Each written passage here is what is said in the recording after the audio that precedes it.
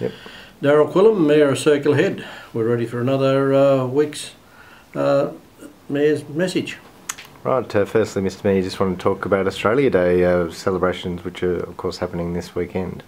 Yeah, on Saturday we are going to have another Australia Day function, and this year again we're going to have the function down at West Esplanade, as we have the last 2 or 3 years. There's something for all the family.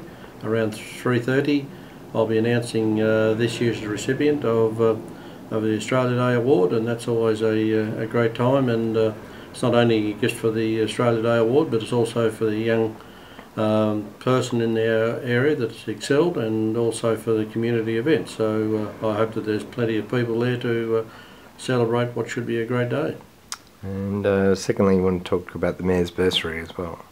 Yes, this time of the year, every year for the last number of years, we've had a Mayor's bursary, which is $5,000, and so we're going to have an event on the 7th of February at 2 o'clock, and that's going to be held at the recreation ground.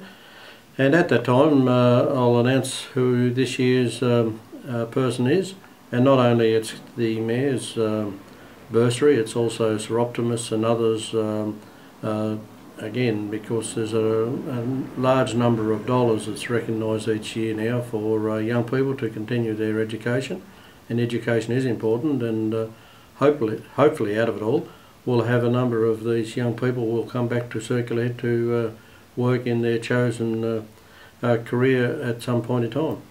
And lastly, you just wanted to remind people to take care on the roads.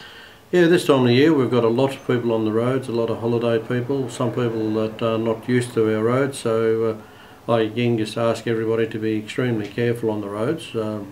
This year we've had a year of serious accident free, and that's been something that I've been really happy about, but let's not get too complacent. We need to continue to watch out for number one, don't drink and drive, don't speed, and make sure that we indicate where we should, and look out for those that might not be just aware of the roads and aware of our area, that might just sometimes do the wrong thing. So yeah, look after yourself, and look for those that might not be doing the right thing as well, and hopefully we'll have a really accident-free or a serious accident-free holiday period, which would be really nice to have.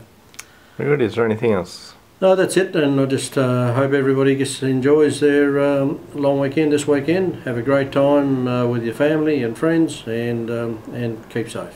Thank you.